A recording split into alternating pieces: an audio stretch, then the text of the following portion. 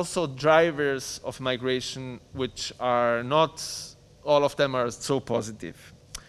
For simplicity's sake, I've put them together in the 8 Ds. So the 8 Ds are, and I'm sure there are many more, but the 8 Ds of drivers of migration are demography.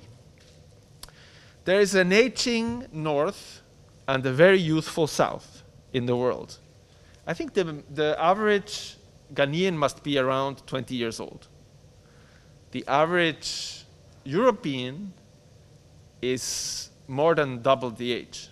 So you can see that the youthfulness in the global north is lacking. And so there is also a need for, obviously, workforce, for help also and assistance of the many elderly people we have in our region of the world.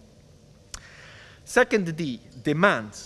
It's actually linked to it. So there is actually a demand in the global north for migration, for people to come, for labor force. There is a disparity, unfortunately. There is a big disparity between rich parts of the world and less rich parts of the world. There is a distance, and if I say distance, I actually mean a shrinking distance. The world, more and more, is becoming a global village where it is much easier to travel around, and means of transportation are also becoming less costly. Maybe not this year, which was a special year, but in general, that's the tendency. Fifth D would be the digital revolution. People know about the world. Even in the remotest corner of the rural parts of the world, they still know about other parts of the world because of the digital revolution that brings all the information close to them. Unfortunately, not only true information, but also false information. Despair. That is probably the most unfortunate of my 8 Ds.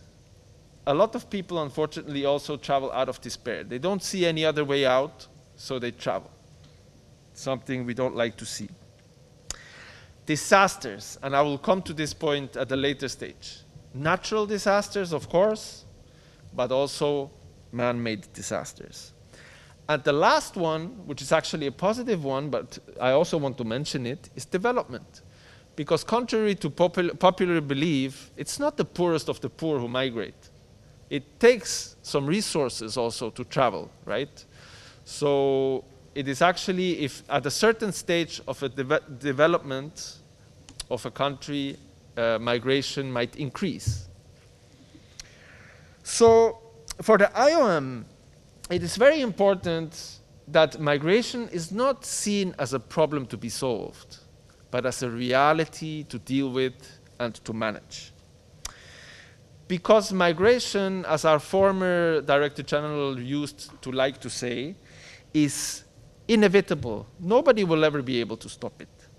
But it's also necessary, as we have seen. It is necessary for an equal and just development of the world. And it is even desirable if it is managed in an orderly and safe manner.